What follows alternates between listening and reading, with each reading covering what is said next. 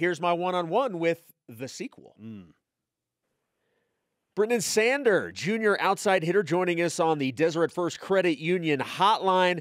First and foremost, Brenden, congratulations on the victory last night. What an impressive win for you guys. Thank you. Thanks. It was a great match for us. Well, not only was it a great victory overall for the team, but it was a fantastic match for you personally. You tied a season high with 15 kills. Also, by the way, hit 619. What was working so well for you last night? Honestly, I think our whole team was in the zone, and that kind of just put me in the zone a little more, and it built up our confidence between all our passers and our setter and our middles and our opposite. And so everyone playing free allowed me to play really free and just ultimately play my game that I know I can play. You know, Brenden, it's not very often that there's a turning point in the game that happens just within the first few minutes of set number one, but that really was the case last night. You guys trailed 4-1 in set one, and then things changed. What happened at that point that really propelled you guys to completely take over from that point? I think that we just settled in the match, and we got the nerves out in the first few points, and then we just settled in, and we said, hey, let's go. We got a battle to beat these guys. We can't just roll through them. So we decided, hey, we're going to battle as hard as we can and do everything we can to beat them. And then we ultimately just played as a team together and ended up getting the victory.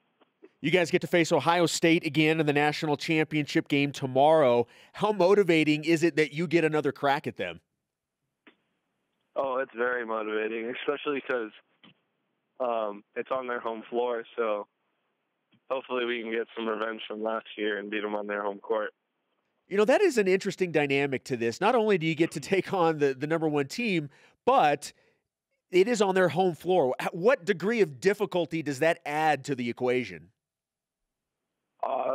They're going to have a lot of fans. Last night when they played Hawaii, they had around 5,000 fans. And, I mean, tomorrow night I'm guessing they're going to have around the same or even more. So it's going to be hard, but we're used to playing in front of big crowds thanks to BYU and their awesome fan base. So we love the big crowds, and it just provides us with more energy to go out and play as hard as we can. You know, that's what I was going to ask you. I mean, BYU, we obviously know, regardless of the sport, regardless of where it's played, Cougar fans are going to show up. What type of atmosphere was that like last night with the Cougar fans in attendance, and what do you expect from BYU fans tomorrow?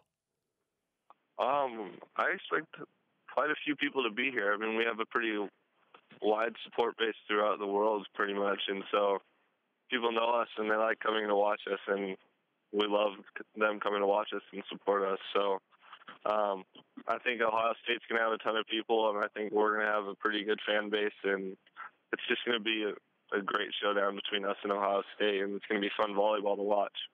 Brenden, how do you think that this year's BYU team is better prepared for the Buckeyes in the national championship game compared to last year's team? I think that we're just more focused and more willing to go get it because, I mean, it's Jake Langlois's last year. He's very hungry to get a national championship under his belt. And Tim Daubert is doing great stuff for us on the right side and getting a lot of touches. And Leo is throwing the ball as a setter very comfortably right now, and that's giving us as hitters a lot of confidence to go up and kill the ball and with a lot of range throughout the court. And so I think if we play as a team together and support each other in everything that we do, then we will hopefully come out with that victory and have the national championship. You know, taking it maybe one step further, what have you guys as players and, you know, what is Coach Olmstead and the rest of the coaches, what have you guys talked about in those certain key things that you guys feel you'll need to do in order to beat Ohio State and win that title tomorrow? Ultimately, we're going to have to attack the ball well. That's what we always have to do to win. And we're going to have to serve and pass better than we ever have before. They have some great servers on their team that can bomb serves very hard.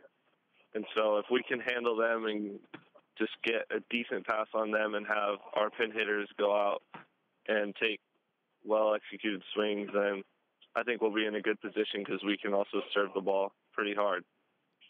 Brenden, great stuff. It was fun watching last night and can't wait for tomorrow. We got to give you the BYU Sports Nation karma. It is alive and well. We'll give it to you all the way out there in Columbus for the game tomorrow. I know all of BYU Sports Nation will be watching. Thanks for the time. Appreciate it.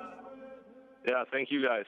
All right, there we go. Brenden Sander on the Deseret First Credit Union Hotline. Deseret First, your values, your timeline, your financial future.